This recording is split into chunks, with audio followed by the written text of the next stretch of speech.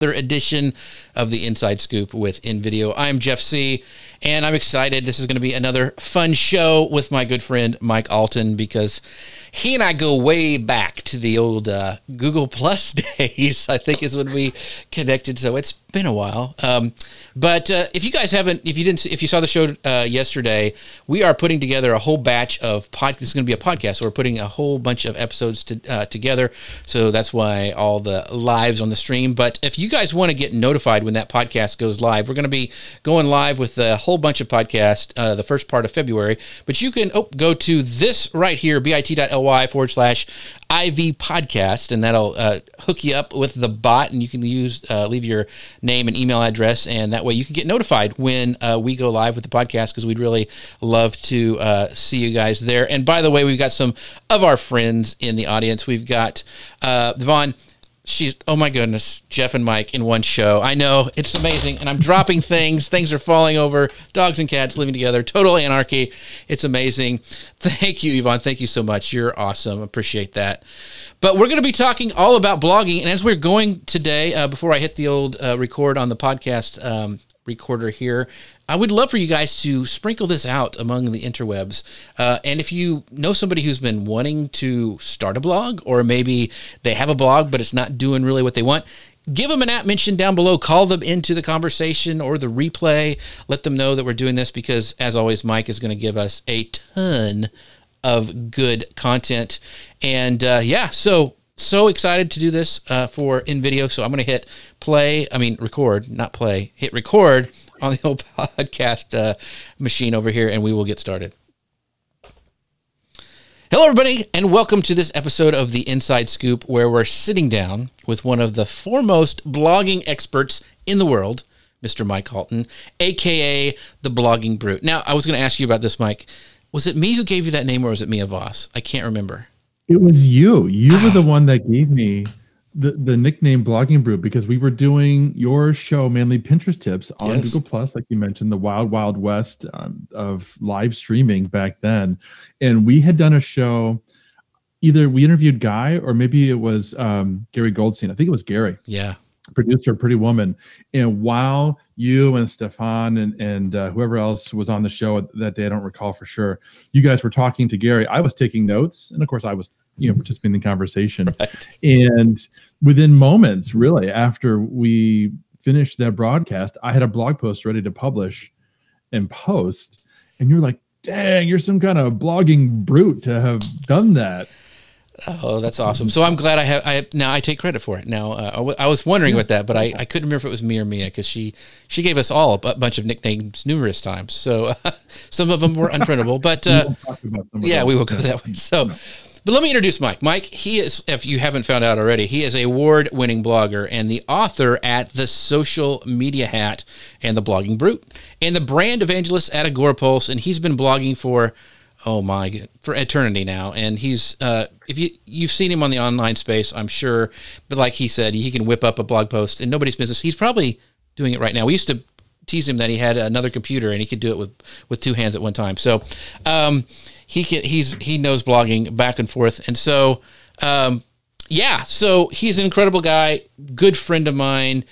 He is very, very giving. So we're going to have a lot of great questions for him of what it takes to write a blog post that can show up in Google search results and actually drive traffic to his website. But he does have a new podcast as well. And so, Mike, can you tell us a little bit about that? I want to bring up your URL for people who are interested, but tell them about this new marketing hyperdrive.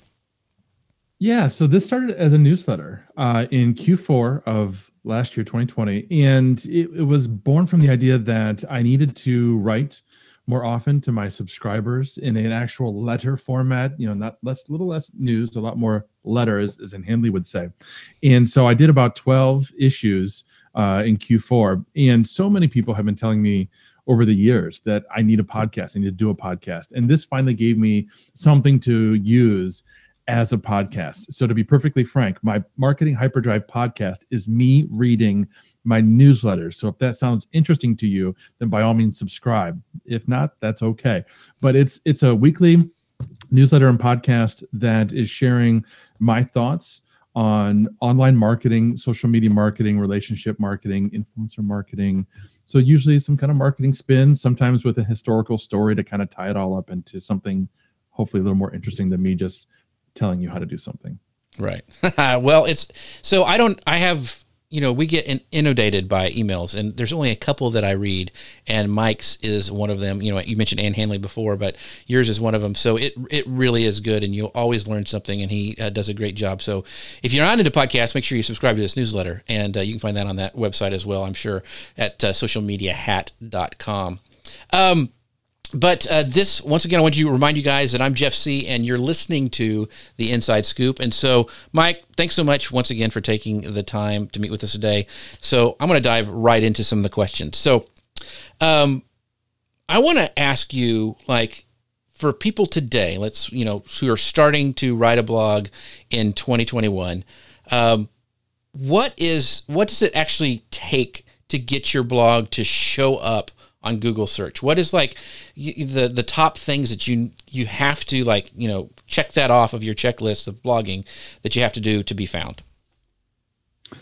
That's a great question, because there are quite a few things that can go into that to make your blog what we would basically term successful. Mm-hmm. We are really talking about businesses and bloggers who are trying to create content where they want that to rank. And I say it that way because an e-commerce site that is just selling a bunch of widgets, this is probably not for you. You're going to want to just use ads to drive interested traffic to your content that way. But if you have a service-based business, if you have a higher-end product, or if you just want to blog because maybe you want ad revenue or something like that, this is what you want to do. You want to focus first on keyword research, which I think we'll probably spend a lot of time talking about what that means, but basically making sure that there are actually people who are looking for what it is that you want to write about. We're talking about what it takes to rank in Google search, which means how do we make sure that we're found by the people who are searching for something like us? Not us specifically, something like us. If you do a Google search on Mike Allton, I'm going to come up first. Guaranteed, absolutely. But that was not hard. Mm-hmm. I'm one of the few Mike Alltons in the world. It was pretty easy to rank #1 for my name. And it's going to be really easy for you to rank #1 for your business name. So don't worry about ranking for your business name. What you want to think about ranking for is something that people are searching for. It's going to lead to a business result. So we'll talk about that in a minute.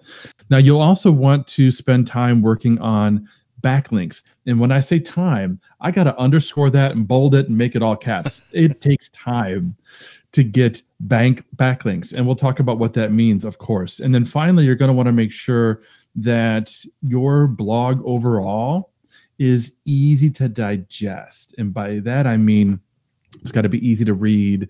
It's got to be interesting visually. And of course, it's got to be well written. So there's a lot of things that go into just basically the overall look and feel and the content itself. So those are the top things for me, I think. But Mike, if my content's amazing, I mean, it's like, I know if I build it, they will come. Is that a myth? Like, can I just write great content? I mean, my mom and all my family thinks it's amazing. I should write a book. So shouldn't I just publish it and it would just show up? Yes and no. There's certainly some truth to the idea that if you build it, they will come. We're obviously referencing and kind of mocking the Field of Dreams line, and it's a common, cautionary tale in online marketing, that it's not true with online marketing. If you build it, they're not going to come. They're not going to just come because you built it, because nobody can see it. It's not something physical that people will drive by, right? Like a stadium. If you build a stadium in the middle of downtown St. Louis, where I live, people will see it. People will know that a soccer team has moved to downtown St. Louis without you ever having to advertise. That's not true in the digital space. But if you do technically create the most amazing content ever, and you do some technical things right, like it's on a public HTML page that's indexable by search engines, there's some technical stuff in there, then technically speaking, Google could find it and Google could send people to you. But there's some ifs there. And so what we're going to talk about today are ways that you can make sure that happens, that you can actually very deliberately put your content in a place in a way that Google will find it, Google will search it, and Google will understand what it is that you're talking about. And at the same time, realize that you are, in fact, an expert in this particular topic and that other people really should read your work. Awesome. So let's break down those things that you mentioned, what you really have to get started. So let's talk about this first one. Let's talk about keyword research. So first of all, what is that? If you're brand new to this, it sounds like keyword. What is he doing? And research, that means I have to go find stuff and figure it out. What do you mean by keyword research, and why is it so important? Yeah, this is homework. I'm telling you right now, you're going back to school, you're doing homework. And I say that in jest, but of course I'm 100% honest. And if we think about it from a business perspective, most startups today would look to Eric Ries's book, The Lean Startup, as a good model to follow when it comes to starting a new business. And with the Lean Startup, what you're doing is creating an MVP, a minimum viable product, a way to communicate and test your idea for a business with a target audience to see if it's actually going to be of interest. People would pay for whatever it is your idea for your business might be. And so you create maybe a mock-up product, maybe it's a mock-up website, and then you go and you actually talk to focus groups and you find out, would you buy this? Would you use this? If you were to use this particular thing, whatever that thing is, what would it do for you? That's research, and it's come to be found that it's necessary if you want to be successful with your business and not just rely on luck, because we don't know in our own brain whether or not for sure other people are going to want to buy from us. Well, it's the same thing with content. We don't know in our own brains how many people per month are searching on a particular keyword. We don't have access to that data unless we use a tool, unless we take the time to look it up, because you might be surprised to find that nobody is searching for what you thought you were going to write about. Or the opposite, you might find that there are tens of thousands of people who want to know what it is that you have in your brain that you could write in a series of blog posts and share. So I use the fun example of box turtles all the time. And if you were doing a startup blog and business on box turtles, maybe you want to teach people how to care for box turtles, right, and how to buy the right equipment, and you want to use your Amazon affiliate links, to sell, cages and food and all that kind of thing. That's great. How many people are actually searching for box turtle information per month? I don't know. Right? Maybe it's only 10 or 15 people every month are actually going to Google and typing in, how do I care for box turtles? What do I feed box turtles? Other kinds of phrases that they would possibly plug in. That phrase is what we refer to as the keyword. Now, keyword is a terrible label because it actually applies to multiple words. You're not going to rank for one word. That's just not possible in today's age of internet because there's just so many results out there. So you want to look for phrases of 2, 3, maybe 4 or 5 keywords. We call that a long tail keyword phrase, where it's like 4 or 5 words. Somebody's probably putting in an entire question, an entire sentence at this point at 5 words. That's a keyword.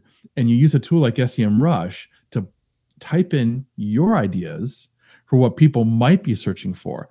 How to care for box turtles, what to feed box turtles, how to make a box turtle happy. I don't know. And you plug those things in, and the tool will tell you, Mike, there's only 100 people a month looking for that particular phrase. Now, maybe for your business, 100 results or 100 searchers per month is actually okay. If you're selling a high dollar ticket item, right? Like maybe you're selling a consulting package that's worth $2,000.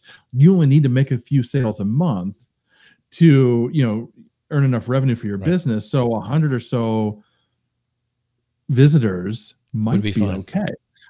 But if your business model is affiliate links to Amazon, where you're going to earn a small commission on a relatively low dollar amount item, 100 a month isn't going to cut it. You need thousands and thousands and thousands.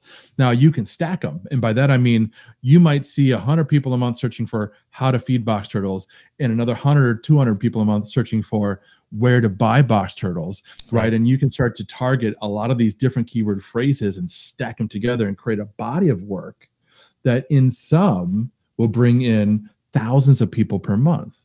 This is the kind of research that you need to do, and it takes some time. I mean, this is not going to be a couple seconds and we're done kind of a deal. So what if, let's say I decided, my passion is underwater basket weaving, whatever.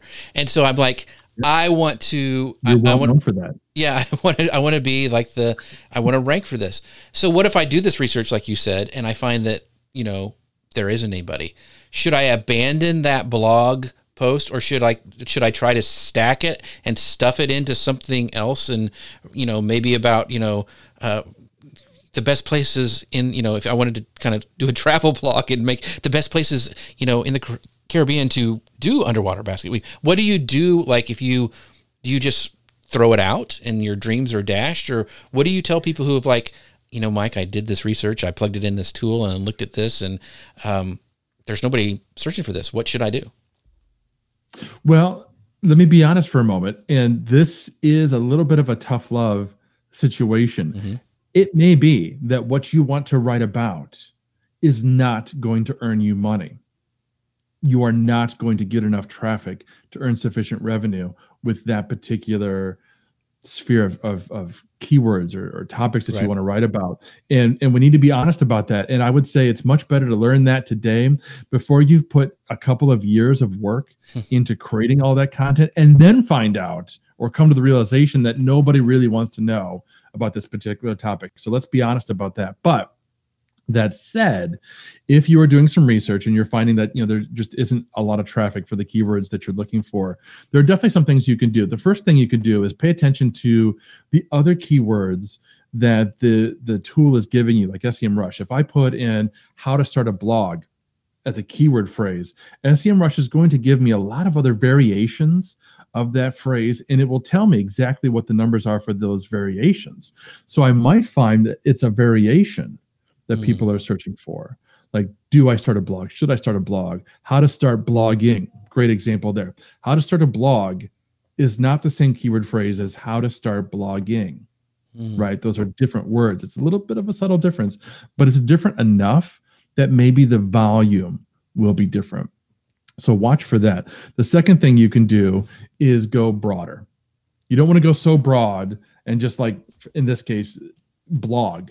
Right. As a keyword is awful. It's so untargeted. Nobody's searching on blog, let alone going to come to you or me for blogging advice.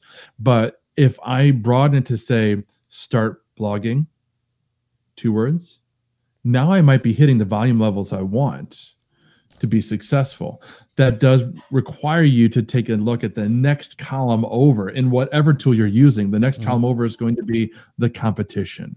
How many other search results, how many other websites are also currently putting out content that is ranking for that particular phrase? Because if it's so competitive, I mean, if there's just millions of results out there and good, solid results, and most tools will actually show you what the results are so you can compare. I mean, you might find that frankly it's rubbish, it's just garbage, and you could rank pretty easily just by putting out some really good content.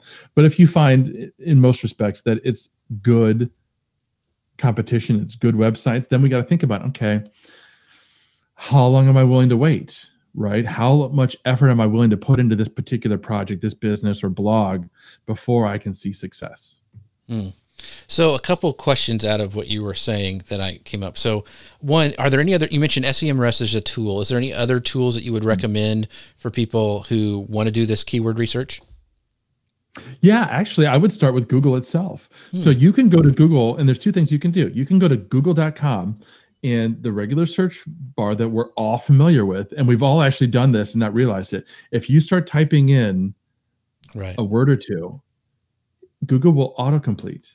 Right? Google will try to anticipate what is it that you're actually searching for, and it'll actually show you the number of results for each of those autocompletes. So if you start to type in how to start, and Google's going to say, a business, shop, whatever, and then if you start typing in how to start blog, and it will finish at, it'll say like how to start a blog in 2021, how to start a blog that makes money. And there's all these variations there. Google will tell you what the results are. So there's that. The other thing you can do is start a free Google ad account. And inside Google's ad account is their keyword planner, which is Right. also free. So you don't actually have to run ads. You don't have to give them your credit card or pay anything to use that particular tool.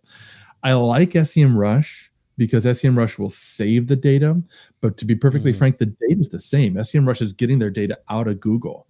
So you could use the keyword planner for some spot research. And by spot, I mean plug in the words, take a look at the numbers, and write them down, maybe something like that. Because when you go back tomorrow, it's going to be gone. Right. Gotcha. Great tips there, especially free. We all like free. The other thing I was thinking about is because, like in your where you blog at, the socialmediahat.com, the keyword is in the domain name. How important is that for, for your blog? Should you really, like, if I'm going to blog about underwater basket weaving, should I really try to find some way to, like, incorporate underwater basket weaving into a .com or a .org or whatever kind of domain name I'm trying to get? Absolutely. If you can, if it makes sense for you and for your business.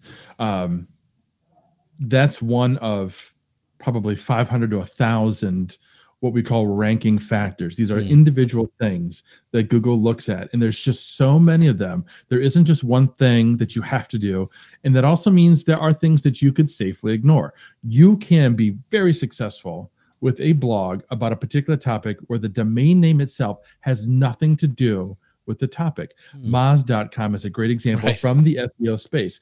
Moz is a word that they just made up, right? Right. They just made it up. Just like Google itself is a made up word. Obviously, you can rank very, very well with the domain. However, it helps. So if you're starting a business, you're starting a blog from scratch today, if at all possible, definitely choose a domain name where the thing that you want to be known for the most is part of or the entirety of that URL. That's hard today because the internet's been around for a long time. Domains have been around for a long time, but it's possible. This is a side note, would you recommend getting some of these new ones? Like, you can get the socialmediahat.live or or is it really, if you're starting a blog, really concentrate on getting a .com? Does that make a difference? It doesn't make a difference from an SEO perspective. What it makes a difference in terms of is usage, right? So like, we've been talking about my domain name, the Social Media Hat. You've actually said it a couple of times. You said the Social Media Hat and you said Blogging Brute. You actually didn't say the extension, which means people are going to assume it's .com. And if you don't, if that's not what it is, right? If it's Invideo.io, then you have to say the .io every single time, and you have to be okay with that. Yeah, that's a great point. Really kind of a judgment call. Yeah, that's a great point. So, all right, so we've tackled keywords and keyword research and some tools with that. So let's talk this other one, because if you've done anything online, you've probably got ads for these to get and to buy backlinks. Backlinks are this like secret sauce that everybody wants, and they talk about you need to get it from a edu and you got to get it from these. What does that mean? And so, first of all, take it broadly from somebody who may not have any idea what backlinks are, and then let's dive into some of those questions that I have later. Yeah, so we're building our own blog. We're building a blog about box turtles. We bought somehow boxturtles.com was available. If another website at a different domain decides to give us a link, right? So they create some text on their site and it's hyperlinked. And if somebody clicks on it, they will go to boxturtles.com. That's referred to as a backlink. And it's basically a vote of confidence. If I'm going to link to your site from mine, I must like yours or be referring to yours for some good reason. I'm not going to do it on a whim. I'm not going to do it for no reason whatsoever. And it's an important part of the web. It's kind of like the basic structure of the web. It's why we call it a web, because all these different servers and sites and entities online are interlinking to each other, creating a web of links. So they're really important. The different kinds of sites that can be out there, like you mentioned .edu and .gov, those are very specific extensions. .edu referring to schools, .gov referring to government, specifically U.S. government. And those are very hard to get. You can't just go out and buy a .edu or .gov domain extension. You have to be an educational institution. You have to be a government entity.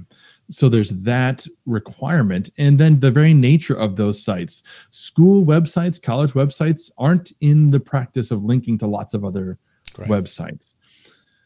So a backlink from those entities is really hard to get. So that's why they're valued more, which is what you kind of implied in your question. If I could get a backlink from a .edu, that's really amazing, right? Like I've done a lot of work with the University of Missouri St. Louis, their local school, with me. And one of the, I don't get paid for helping them, but one of the benefits that I got from them was being featured in their blog and a link from umsl.edu to my site. They just did it to be nice, but I saw that and I was like, yes, because that link is worth a lot of money when it comes to an SEO valuation. So to get that link was fantastic. And that's definitely the kind of thing that I would recommend businesses look for opportunities. Now, can you buy links? Yes. Should you? Probably not. Because the kind of sites that are going to sell links are probably not the sites that are going to give you actual value. If they're selling links themselves, they're probably selling a lot of links and they're devaluing their own domain. If Google sees that you're just linking to lots and lots of websites with your own site, Google's gonna be like, what's going on over there? Why aren't you focusing on talking about your topic? Or if you find a service that promises to get you backlinks from lots of other websites, again, they're going after sites that are willing to sell the links and resell them. And that's not a good thing. What you want to do are, first of all, create great content. That should always be your number one focus. Create great content and let other people link to you organically and naturally. And secondly, there are ways that you could go after specific backlinks, either by guest posting or by asking. So does it run the other way? Because if you do any sort of blogging for any amount of time, you're going to get requests from people saying, hey, I want to guest post for your blog. All I want is a backlink.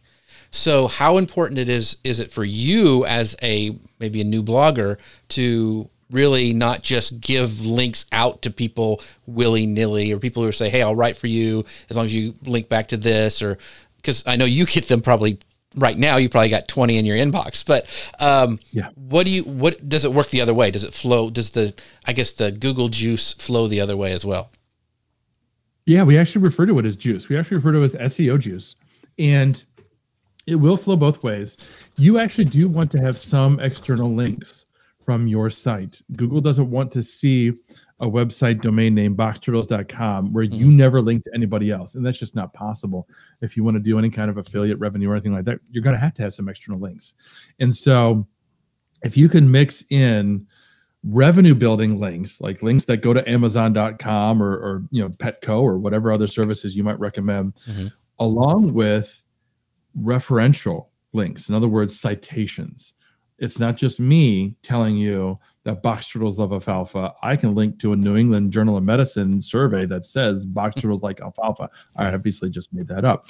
But those kinds of good referential citations are great. And if you have a guest blogger who's willing to create some content for you for free, where they're going to share with you some information about your target topic, box turtles, and they're going to link to maybe a blog post of their own, that's actually pretty good. And that is one of the requirements that I make. I don't usually accept guest bloggers, but when I do, I say, look, within the content, you can have external links, and you can even link to your own domain name, but it's got to link to an article that you're referencing in context, right? If somebody's on my site and they're talking about email marketing and they're talking about how it's okay to use templates, they can link back to an article or a survey they've done or a study they've done that talks about email templates. I think that's great. They can't just link to emailtemplate.com where they're selling email templates, because then that's really an e-commerce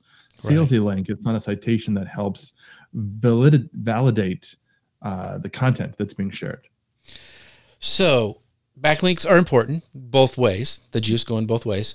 So let's say you're starting a new blog, or you've let your blog lay dormant for a while. How do you go about building good backlinks? What is there a strategy involved? Do you just email all your friends on your email list and say, "Hey, link to my site"? How do you build up those backlinks to give your blog more of that SEO juice? The best way, and when I say best, I mean it's the most successful in terms of like conversion, and it's probably going to give you the best links, is to find places where you can write for them. Do basically what we were just talking about, only you're the one doing the writing instead of you're the one accepting the writing. So if you're doing the guest posting, you can go after other sites in your general domain space that are writing about similar topics, and you can give them content for free as long as they link back to you. Right. Those could be other bloggers in your space. Those are probably going to be the easiest targets. More difficult would be publications like entrepreneur.com, inc.com, forbes.com. Those kinds of publications are really hard to get into. I don't even recommend trying at this point, unless you know somebody. If you've got an in, well, then that's great. But if you don't, do some research. Your SEMrush told you who's already ranking for your keyword phrases. That's your first target, right? If I'm doing a keyword research on how to start a blog, one of the first domain names that's going to come up is Darren Rouse with his problogger.com. So if I want to rank well for blogging, I'm going to guest post for Darren. I'm going to approach Darren and say, "Hey, Darren, I've got a topic. If I really want to be super successful at this, I'm going to write the article first. I'm not going to ask for permission. I'm going to write the article first, and I'm going to give it to him. And it's going to be a well-researched article that I know, number one, he hasn't covered. And number two, I talk about his content in my article, and I link to his content in my article. Now, if I'm doing this well, I'm going to do it in a way that I could, just between us, right? Yeah. I could link to other people. So if Darren says no, I could go to somebody else and change those links, right? That's a smart way to do it. Because Darren may say no, or he may ignore me. And then I might have to go on to Jeff Bullis or somebody else like that and say, "Hey, Jeff, here's an article that I wrote just for you." And I've switched out the links, right? But make sure you do that. But the point is that you're going to pitch this article, and you'll probably have to pitch it 2, 3, 4, maybe more times, particularly if you're new to the industry. If you are cold emailing these guys, which I don't recommend you do, connect with them on social media first. That's the beauty of social networking. It's free and it's easy. You can look up the people that are currently creating content in your space, and you can follow them on Twitter, and you can engage with them on Twitter, and you can do that for a few weeks before you reach out with an ask. That's important. But that's what I would do, is create that content first. So this is mic drop. This is it right here. The whole thing. We could go home after this. I think this is super important for people who are reaching out. One, you have to have it. You don't want to give them this example article like you're talking about with typos in it. This needs to be your best work.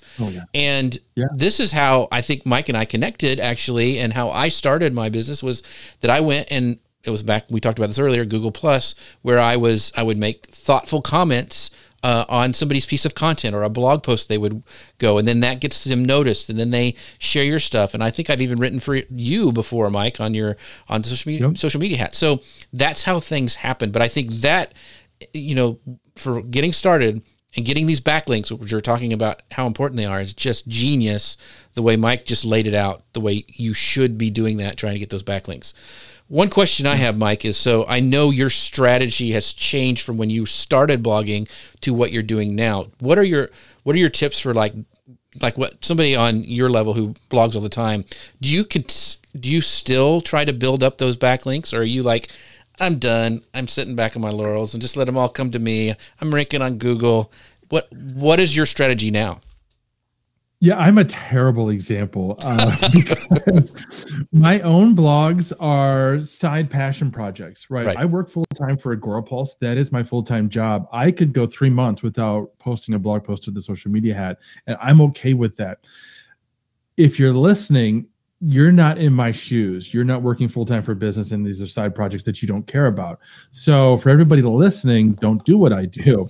You definitely want to keep working on backlinks. You definitely want to keep creating great content. You don't have to blog daily or weekly, as long as you have a schedule and you stick to it. And that's mostly for your own personal accomplishments, Right. right? Most blogging audiences, they're not really looking for your next blog post because your blog content's based on search results. And so the schedule is to make sure you personally keep at it. And if you do that, then you will regularly create opportunities for yourself to earn new, fresh backlinks. And the reason you want to do that is because your competition, whoever they are, they're not stopping. They're still creating more content. They're generating more backlinks. And if you want to stay ahead or keep up or catch, you're going to need to create content and market yourself and promote your content accordingly. That's great. That's a great point. So before we go into diving into the content of the blog, because I know you have a bunch of tips there, let's talk about just like the on-site experience, because blogging has changed from back in the day where it was just like a notepad and you read other people's notepads. I mean, it's you got pop-ups, you can get AdSense on your site, and things can pop up on your screen. How important is the experience and like even load times? What should people really think about optimizing, the main thing they need to worry about when they're creating that blog? I know, mobile experience versus, desktop, all that stuff. What is the most important in your opinion?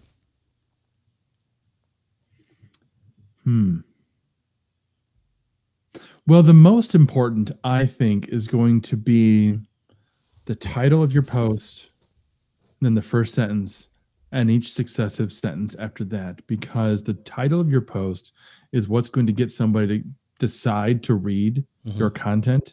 It's going to get them to decide to read that first sentence. And it's the first sentence that's going to keep them reading into the next sentence and the sentence after that. So there are a lot of things that you just talked about they're all very, very important. But the most important would be that attention grabbing title and how it leads them into the first sentence and captures that attention and leads them through the rest of your content. Now, you mentioned things like load time, right? And having pictures. That's critical for two reasons. You've got, on the one hand, the user itself, himself or herself, who is going to come to your site, probably on their phone, probably through a mobile search, and they're going to expect that your site is there for them to start reading within seconds. They're not going to wait 30, 60 seconds. They're going to hit the back button and go back out. So it's important for that perspective, but Google's also paying very close attention to that. Page speed has become one of the most important search engine ranking factors. We talked about ranking factors.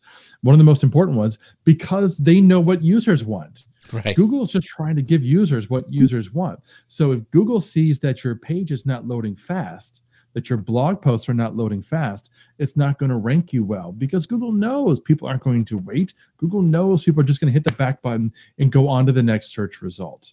So definitely focus on page speed after the writing is done. That's a great point. Yeah, because if page, even if it's like a couple milliseconds slower, if you don't have a clear way that people are seeing what this blog is about, they're going to bounce because they know they can go back and hit that next search result on Google right underneath the one that you came up with. So I think that's a great point. Before we go more deep even than we have been with Mike, I want to make sure you guys know that this is going to be a podcast.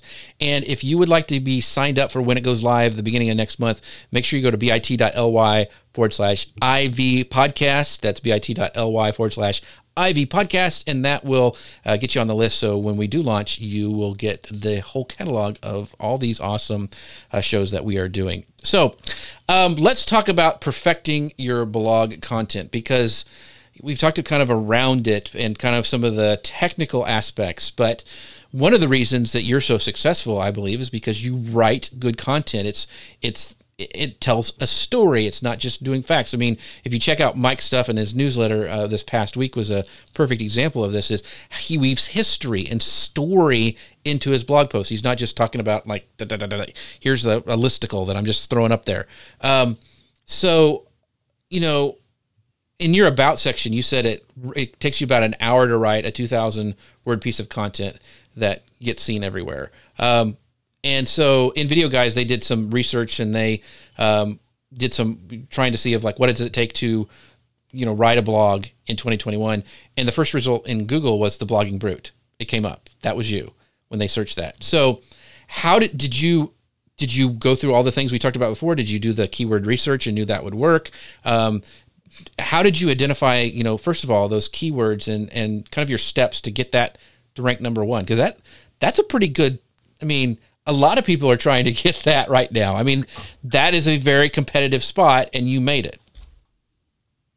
Yeah. So the first thing I do is I have an idea for what it is that I want to write about. Mm-hmm. Even more specifically, when it comes to business results, I will have an idea of what I want to accomplish for the business. And this is a great example, because sometimes I'll write because I just want to write about a particular topic. Like this weekend, I wrote about Martin Luther King Jr. and some lessons to draw from him because of the timing and everything like that. There wasn't necessarily a business result in mind for that. So there was no keyword research there. But I have products that help people create blogs. I have products that help people create really, really good content for their business. So when I want to rank for that, I am naturally doing some keyword research. And one of the keyword phrases that it was probably SEMrush delivered up to me was how to start a blog in 2019. I think that was the first time I researched that particular topic, because I was looking for how to start a blog, how to start blogging, that sort of thing. And SEMrush said, oh, but if you tack the year on to the end, there's a lot of people looking for that. I thought, oh, okay, that's interesting, because I have a really, really substantial piece of content about how to start a blog. And I really go into depth about, you know, the platform you want to use, like WordPress, how to pick a domain name, what all this keyword research means. I mean, it's, I think 10 to 15,000 words. It's a massive piece of content. Not every blog post I write is that long.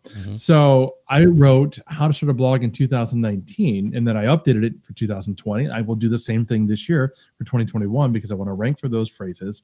And the content itself is very high level. I don't want to say superficial, but you could almost use that phrase, superficial, because I want it to be, first of all, what I know. And we're going to talk about that in just a second. And I want it to be a quick read. I want to give somebody the basics of what they're looking for. Should I start a blog this year or not? That shouldn't be a treatise. It shouldn't be a whole book that you got to read just to decide if you want to start a blog this year. It should be a fairly simple, you know, set of questions I should ask myself. Is this a good time? Do I have the time? Is this a topic I want to write about? You know, there's some other factors that could go into that. So I started thinking about that, and I realized I have all that information in my head. And I think that's a really important consideration for businesses and bloggers. Not every article that you write should be a research paper. Not every article that you write should take you 8 to 10 hours of going to Google and looking to see who else has written it. And, you know, how do I do that particular thing? Because 9 times out of 10, what people want to learn is what you already had to share. It's the information. Like this call is a great example. I didn't prepare, really. We had some conversation. Right. But I didn't spend the weekend studying up for this interview. And this interview is going to result in about an hour's worth of content, which, if you break that down, if you were to just publish it as a blog post, that's like 10,000 words right there. Now you could distill it and turn it from an interview perspective into just a tutorial and break it down to about 2,000 words. So if I could speak a 2,000 word blog post without any prep or organization, I'm just drawing on my years of experience. That's the kind of content that you should be creating most of the time. Most business owners should really just be finding questions that they can answer themselves and then answer them. Someone that we know really well wrote a book. They ask, you answer. That's Marcus Sheridan. And then a lot of people, like Stephanie, will talk about a 10 by 10 format where you'll come up with a list of the 10 frequently asked questions in your business and answer them. And then you'll come up with the 10 questions that people should be asking, but maybe don't. And you answer those. That's 20 blog posts or live videos or podcast episodes, whatever format you want to use. It doesn't really matter, as long as you're answering the questions. And if you go into Google or you go into SEMrush and you plug in some of those questions, you look at the search results, that'll help you prioritize. You may still want to answer some of those questions, even if they don't necessarily get good search volume, because you know your questions are answering, or it's that should ask thing. Sometimes I will create content that I know people are not searching on, and yet it comes up in conversation. If you love baseball, I call this a purpose pitch. So if you like baseball, sometimes pitchers will throw a ball on, and I don't mean just the baseball. I mean they will not throw a strike on purpose, right? The purpose of a baseball game is to get 3 strikes and then the batter is out, right? For those who really maybe don't, who are listening who don't know how to play baseball. So you get 3 strikes or 4 balls on the batter as the pitcher. Well, if you throw a ball that's high and tight, meaning it's like up near their head, the umpire's not going to call that a strike, and you're kind of wasting a pitch, except it gets the batter to step back from the batter's box, and it makes the outside corner a little harder for them to reach with their bat. And so a smart pitcher will throw a baseball that's high and tight, and then the next one's low and away, and they're going to swing at it and they're going to miss 9 times out of 10. They're setting them up. It's a purpose pitch. Now, you don't want to hit the batter because that sends them to first base. You got to be careful with that purpose pitch. But that means, sometimes you can write content that isn't going to rank well, and you know it, as long as you're setting things up for the future. Like I wrote a piece called Forward Linking. You've never heard of forward linking. No one's ever heard of forward linking. I made it up. But it was a concept that I wanted to be able to teach people on. So I had to write the post first and then be able to refer back to it later. We talked a lot about backlinking in this particular call already. One of the things I talk about in a lot of my workshops is the need to interlink your content. Like if I'm writing about box turtles and I want to create a body of work about box turtles and help people really understand it, I might write 5, 6, or 7 articles, and I might want them to link together. Right? I might want people to be able to consume all of those articles. But if I'm only backlinking internally, that means the latest article is only linking to the article that I wrote last week and then the article that I wrote the week before. I need to actually go back to the first few articles that I wrote and link forward to the most recent articles. So that way people can bounce back and forth and follow along and learn how to feed, how to care for, how to clean, all these different things about that particular topic. So because you just gave a great little thing about strategy there, you mentioned that you have like 3 or 4 or 5 blog articles that would kind of interlink to this main point you're trying to get across. So my question is are you always writing, and you're not writing just to the next week's blog post, you have almost a database of stuff. And I think you, if I remember right, you use Evernote to keep all that stuff together. But, and you have told me from past conversations, like you have stuff that you don't always write one article all at once. You could have like, I'm going to work on this piece. Like you may have worked on that Martin Luther King article months ago, and kind of added to it, then polished it up and then published it. So how important is it for bloggers, and talk about like the strategy of always creating content or always capturing content and doing ideas? Because I think you just alluded to a little bit. I don't want to let this go by because I think this is an important piece, and part of the reason you're so prolific in your blogging is because you do use this method. Yeah, thanks for teeing that up, because there's 2 very important topics here. The first is always capture those ideas when you have them. I do use Evernote still to this day, like you said, because I've got it on my iPhone, I've got it on my laptop, I've got it on my iPad. So no matter where I'm at, I think it's even on my watch. If an idea comes to me for a piece of content, I can record it. And you mentioned a recent episode. The Martin Luther King isn't a good example, but a week or 2 ago, I wrote about Voyager. And I wrote about the legacy that Voyager has created for us as a people, and specifically, Chuck Berry, because the Voyager space capsules that were launched in the 70s have these golden discs on them. And Chuck Berry's Johnny Be Good is on a golden record. Right. That aliens 1 billion years ago may play and hear his music. I mean, our planet will be gone, but Johnny Be Good will live on, which is kind of pretty cool, right? That idea for that blog post literally is 7 years old. Right.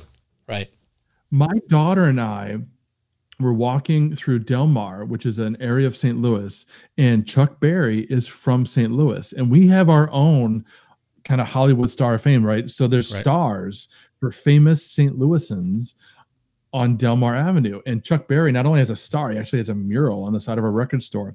And my daughter was, I think, 2 years old at the time.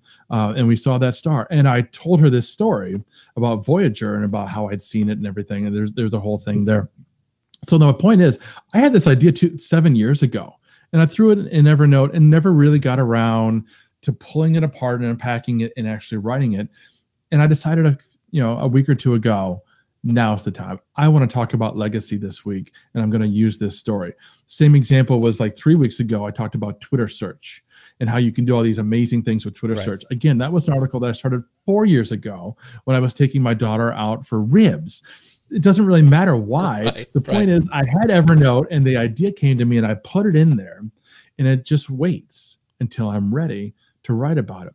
Now, the second thing you brought up was structure, and this is critical, and I don't even know if we've got time today to really break it apart, but we talked about juice. We talked about SEO juice, and this idea that other sites, if they link to us and vice versa, we can pass this SEO juice back and forth. Well, SEO juice exists internally as well, which is why I mentioned it's so important that you have links within your articles to other articles that you have written that are about the same thing, whether it's directly related, like if that's the actually next thing that they need to read, or it's just kind of marginally related. It doesn't really matter as long as there are links there. I like having structure when I want to rank for something really, really important. Like if I want to rank for how to start a blog, it's a great example. That means that particular piece is the most important article on my site, and I want other pieces of content below it that are going to link up, and they're going to create SEO juice that links up and supports and makes that pinnacle piece of content rank. I call this a content pyramid. I like the idea of pyramids and triangles, right? So how to start a blog is at the top of my content pyramid. And for most businesses that are doing this, that thing at the top should lead to a business result. Like in my case, if you go into how to start a blog and you're really into it, you're either going to buy hosting from me, you're going to buy a planner from me, you might even buy some training from me. So this is going to lead to actual revenue for me, this particular piece of content. So I decided, okay, I'm going to come up with 3 subtopics that I'm going to layer below that. And these are going to be 3 major pieces of content. So I'm going to talk about WordPress, I'm going to talk about hosting, I'm going to talk about blogging as like how to do it. And then within those things, or underneath those things, if you're visual, I'm creating blog content.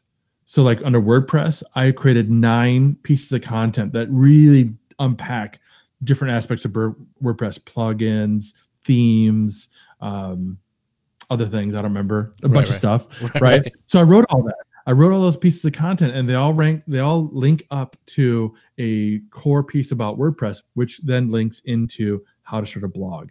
So in a really quick nutshell, that's how I structure content that I want to rank for. Now, not every blog post fits into a content pyramid. You can have multiple content pyramids. It doesn't have to be one thing at the top with 3 things underneath it and then 3 blog posts underneath. That's just a convenient way to structure it. You could have 2 subtopics and 6 blog posts for each subtopic. Doesn't matter. You could have 4 subtopics. The point is that you have an idea in your brain and you write it down. This is what I want to rank for, this particular thing at the top. This leads to a business result that's important to me. And so I'm going to break that down into some subtopics, some subpages, and some blog posts. And I'm going to create that over time, because this takes time. This isn't something you're going to do overnight. And it should take time. It should be really well thought, well-researched, well-structured pieces of content. Other SEO experts will call these skyscrapers or silo pieces. You'll see these kinds of phrases interchangeably. Like I said, I like the pyramid. I like the visualization of creating multiple layers and allowing all of that to structure up and link up into something that's going to rank really, really well. That's awesome. So yeah.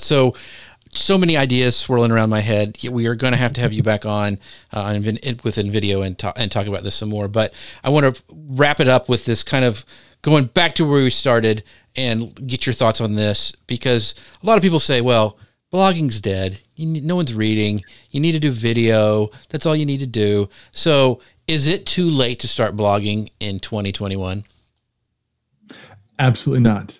I do agree with the societal perception that everything is video because that's what's top of mind right now. TikToks are a great example. Right. I like TikTok. I'm not a TikTok creator, but I love going to TikTok and being fed funny videos. I even wrote about that in a previous marketing hyperdrive, how to beat TikTok for your customers.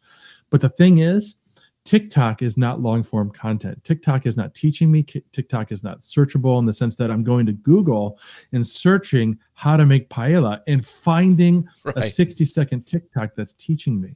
Right. Good point. That's not happening today. If I'm doing a Google search on how to make paella, I'm finding what? A long form blog post. Now, recipe bloggers, they're a little too long form. They kind of go a little crazy. Well, they have video too, so they use both. I know you feel me on that. Yeah. but it's still written content, right? If you want to find out how to be successful with content marketing, you're not landing on short form video. You're landing on long form. Now, it could be long form video or long form written content. I'm okay with that. I'm okay with long form videos if they're teaching me something of value. I'm not opposed to that conceptually because not everybody learns the same way. Some people want to be shown. Some people want to read. I actually prefer to read. I prefer to not have to listen to something, usually because I'm not in a situation where I want to hear something. I want to have the volume off and I want to be able to just read at my own time. But blogging, yeah, creating written content, 100%, definitely start today. Awesome. Well, Mike, thank you once again. I mean, I've known you forever, but I get so much value every time we talk. Thank you for letting us pick your brain this session and for sharing everything that you have. But I want to let you, if you maybe joined us in the middle of this, but where can people find out more about you, your services, what you do, and even some of your blogs? Yeah, the best place to find me is Blogging Brute. I'm Blogging Brute everywhere, bloggingbrute.com. That's my real personal passion where I get to write about blogging. So that's where I like to send people. Awesome. And don't forget his podcast. If you like to listen to things like I do, make sure you go to the socialmediahat.com/marketing-hyperdrive, socialmediahat.com/marketing-hyperdrive. Check that out. Sign up for his newsletter. I'm telling you, there's not many newsletters that I read, but Mike is one that I never forget. I even got a little special thing that puts it in a special folder for me to read. So make sure you guys go check that out as well. But as always, if you guys want to know, once again, this is going to be a podcast as well. If you want to know more about that, sign up to get notifications. Go to bit.ly/IV podcast, and you will get notified there. And as always, we love for you guys to share this out among all your friends on the socials. If you thought this was a valuable conversation, mention them down below, call them in.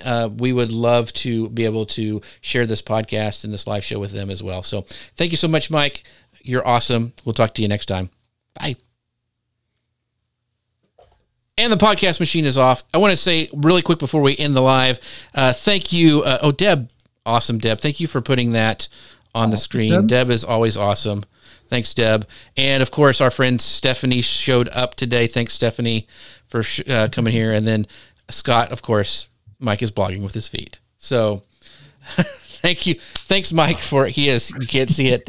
We cut it off because it's just not something you want to see live. But nobody wants to see my toes. That's right. There's probably a channel for that, though, if you really search the webs. But thank you so much, everybody, for watching and sticking with us and asking some great questions. And like I said, Mike is just an incredible blogger, and make sure you check out all his stuff. Good friend of mine. He has taught me pretty much everything I know. I don't know if that's a good thing or not, but he has taught me a lot about the socials, starting back at Google+. So with that, we'll say bye now. We'll see you next time, everybody. Thanks for watching.